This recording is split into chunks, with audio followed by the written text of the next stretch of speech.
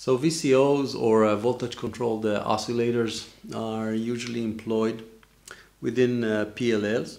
These are the circuits that usually provide the local oscillator signals, either the VCO output or harmonic or subharmonic of this VCO output will be the mixer's LO that was mentioned when we talked about mixers before. Some of the design considerations we would like to mention up front is definitely phase noise, which is a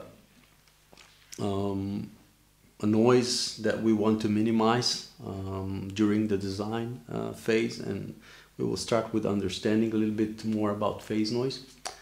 We want the voltage controlled oscillator frequency or output frequency to be tunable within the desired frequency range for the specific system.